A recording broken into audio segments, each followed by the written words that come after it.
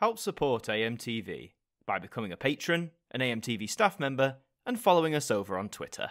Hi there guys, it's Adam Martyn here, and welcome back to another video, and today we're going to be taking a look at some more television channel logos. And now, I know what you're going to say. You'll say, Adam, what did you say at the end of the last video there? Before you ask, no, don't make me do Channel 4, because you want to know what the journey of the Channel 4 logo is? It's this. It's basically this. And yes, I know I said that. However, after doing some digging, I do think there is some stuff that we can talk about. But to get bang for your buck, we're going to be taking a look at two television channel logos today, that being Channel 4 and Channel 5. So without wasting any more time, let's get right into it. So Channel 4, this is the very first logo that was seen. This was launched in 1982 alongside the channel. And what can you say about this that hasn't been said already? It's iconic, it's wonderful, it's sleek, it's stylish, it's colourful. Where to begin with what I like about this? First of all, I think the idea of the interlinking blocks was not only a groundbreaking idea back in the early 80s when computer-generated technology for idents was very much in its infancy, but I think it shows off the strengths and varieties of the channel, because you've got to keep in mind the whole remit of Channel 4 being created, or one of its remits, was that it was to show programming that the other broadcasters, namely the BBC and ITV, wouldn't, and it still very much carries that remit today in some shape or form. I think that not only links in with the different blocks, but I think that also links in with the colours. The different colours, you could argue, represents the variety of programming that Channel 4 has to offer, the diversity of the programming it has to offer. And then the design itself, the sleek, you know, the look of it, that is just a very strong look, very memorable, and of course one that we not only remember from back in the day, but one that is still very much used, spoiler, but is very much used to this very day, over 40 years on. And this ident was used for the best part of nearly 15 years, used all the way up until 1996 in this colourful form. Now, yes, you'd see versions that would say all in black or all in white, depending on the trailer or advert, etc., or what you'd see in print media, but this colourful version of the Channel 4 logo would be in use for almost 15 years before being swapped out. And as you can probably tell from some of the ident examples I'm showing on screen, this was one of the most versatile logos of the time, if not ever, for a television channel. Some television channel logos can be a bit clunky, not very adaptable into certain scenarios, but the Channel 4 logo absolutely was a shining example of that. So what would we get, you know, after an ident's been used for that long? That's some pretty big shoes to fill. So what would they follow it with in 1996?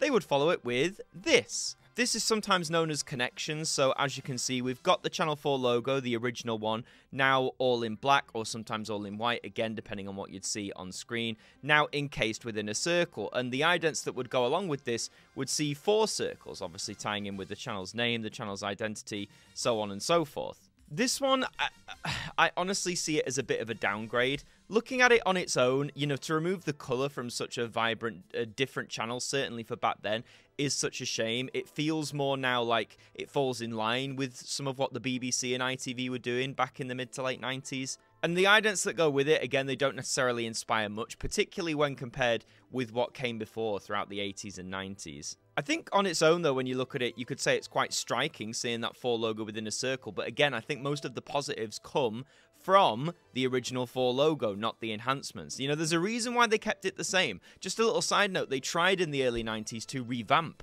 the 4 logo, quite famously. And I mean, these are just test examples, but I mean, when you see this doesn't...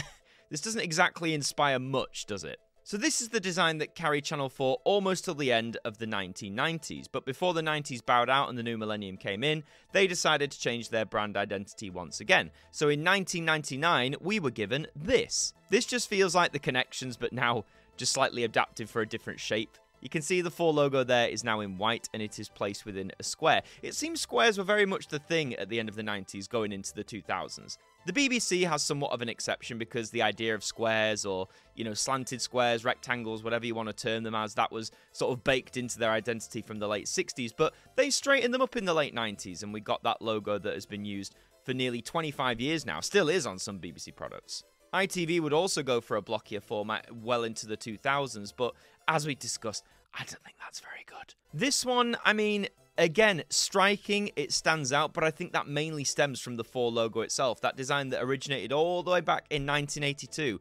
The addition of the square, I mean, yes, it's nice to compartmentalize it, I guess, within a shape, just like the circle one, But what does it really tell you about the channel? What inclination does it give you about Channel 4's variety, its wealth of content? It doesn't really tell you that much. The idents in practice, again, they had different coloured backgrounds mainly, and they weren't bad. But again, like the Connections one, this just feels like Channel 4 going a bit more plain, a bit more like the competition rather than diverging from the competition.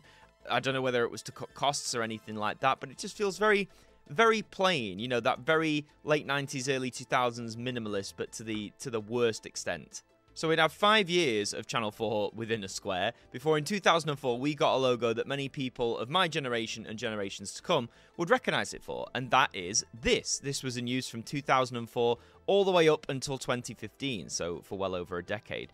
And as you can see, it's still the same 4 logo at its core, but the technique here is a very interesting one. It's all in white and was typically placed on a white background. The way you'd see it would be on these shadowy edges on the back there. And I think when you see that stood on its own, it does create quite a very mesmerizing 3D shape. It's quite nice to look at, I think, even with it being white on white. My problem was in practice, this was often too quickly shown on like the little stings between programs that you couldn't really take it in. And of course the idents, we've talked about the idents from 2004 a lot, and they are great. Many of them are great, but they don't really utilize this logo. It's more about using the items around them to create the Channel 4 look. But this being like the brand logo that Channel 4 used themselves for over a decade, again, it's better than the late 90s efforts. I'll give you that. The shading technique here, the shadowing makes this stand out a lot more, in my opinion, than just having the logo within a shape. It's something interesting. It's something different. It's a better example of a 3D look than, say, ITV were doing at the time, when they tried to make the ITV1 logo a bit more 3D looking. I personally don't think that worked, whereas I think this stands out a lot more. So I can see how this lasted for quite a long time. But as always, a change is gonna come. So in 2015, Channel 4 rebranded its main logo once again into... I'm not quite sure... I'm not quite sure what the idea was here. At its core, it's still very much that original logo that debuted in 1982, except... there's a bit more spacing between the blocks, and the blocks themselves, I could be wrong on this, but they look a bit thinner. They definitely look a lot sharper. But yeah, the gaps between, I think this more undermines the logo than strengthens it. This was at a time, though, when you wouldn't see this logo as much on television screens as previous ones, but just looking at it as a static image, the gaps to me, I think they undermine the breadth of what Channel 4 is trying to offer. It, to me at least, communicates that they aren't fully connected. There's all these different strands that are hovering around together, but they're not quite connecting. They're not quite joining as one unifying force. And I know, yes, this is just a logo, but honestly, the gaps here, considering what it's representing, you know, gaps in blocks like this could work for different companies, but I think for a company like Channel 4, as I say, I just think it severely undermines it. And this was used for a surprisingly long time as well, all the way up until 2023 in some corners. But in 2022, another rebrand occurred, and it is this. So this, to me, just looks very much like the original 4 logo, except now, well, this static image at least is all in black. We did get some variation when this one was introduced. That's been seen on a lot of the different idents, you know, all lit up in green. It's used as like app icons and things like that.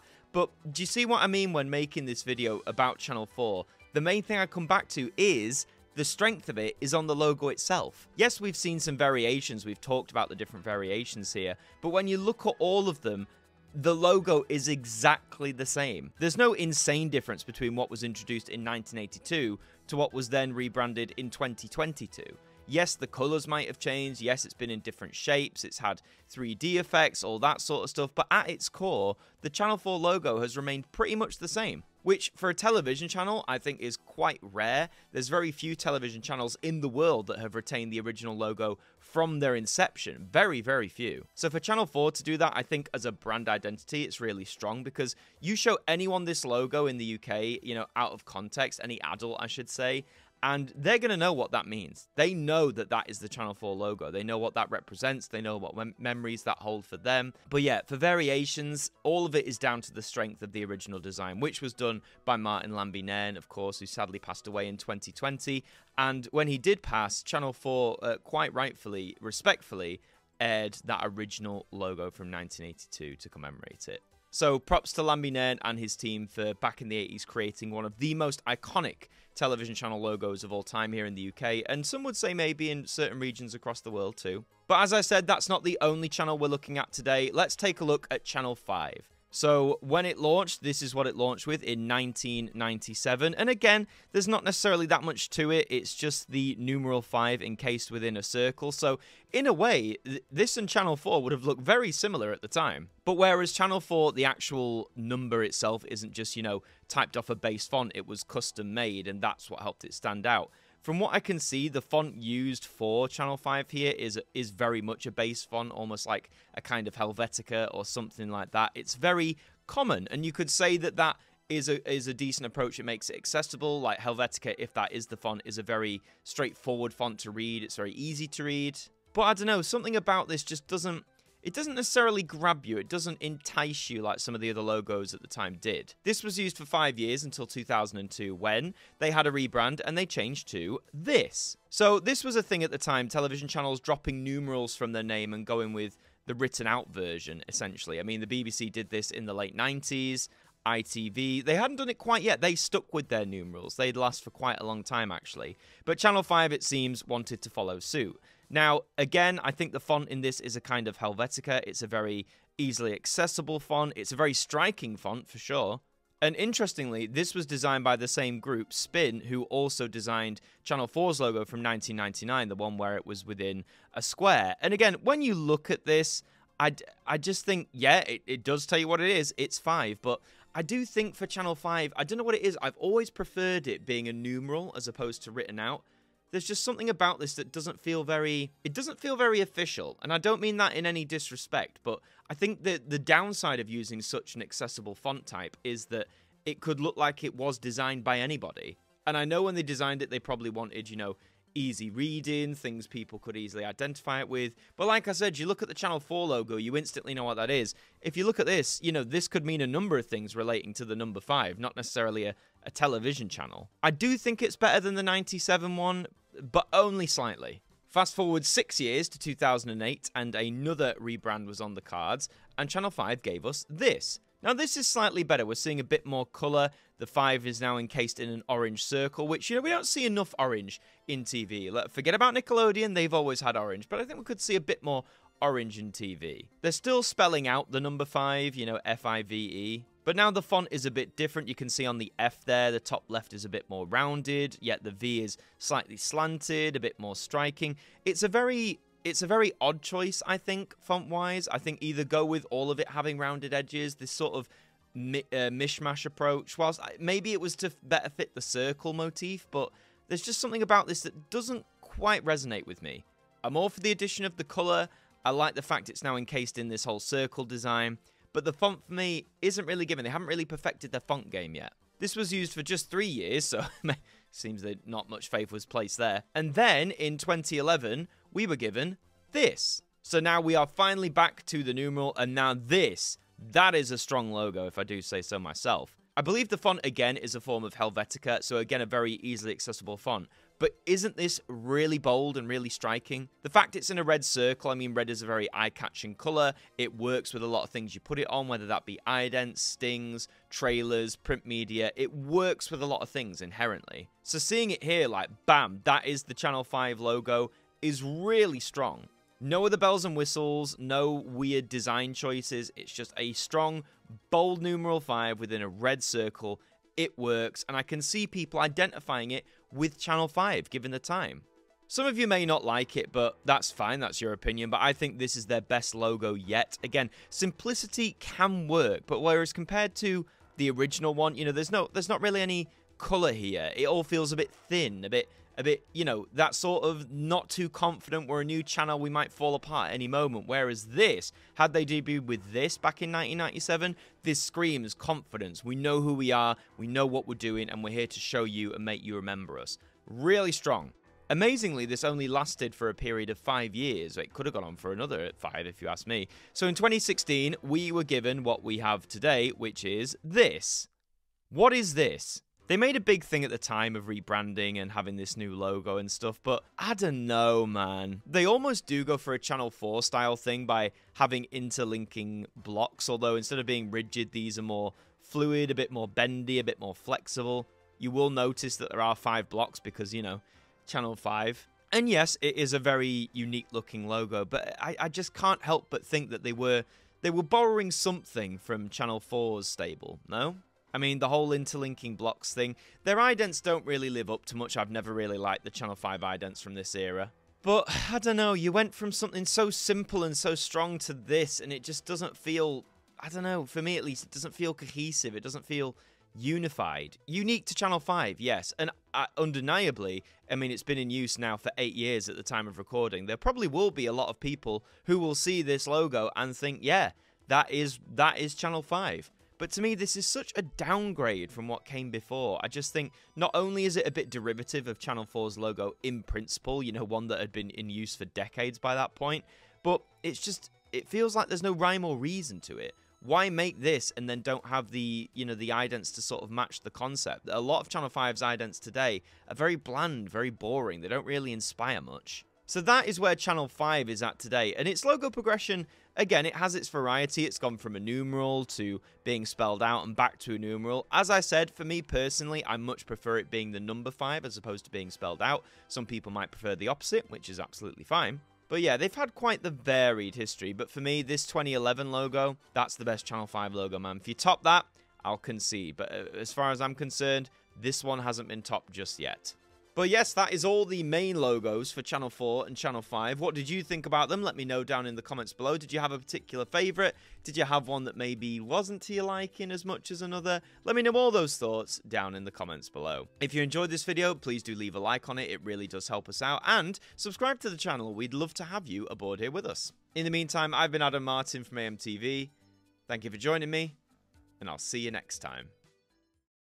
Thank you to our patrons for helping to support the show, and a special thank you to Macra, Bruce Danton, Globe of Reviews, Derek Chambers, Shaun Knock, Daud Khan, Trev Hughes, Ajmac 200017, Dec KP 20, Simon Harrisson, Evan Hart 41, Jen, Ted Elliott, Tim Ripley, Mr. Eurovision 1986, and Robert Oliphant, our AMTV staff members.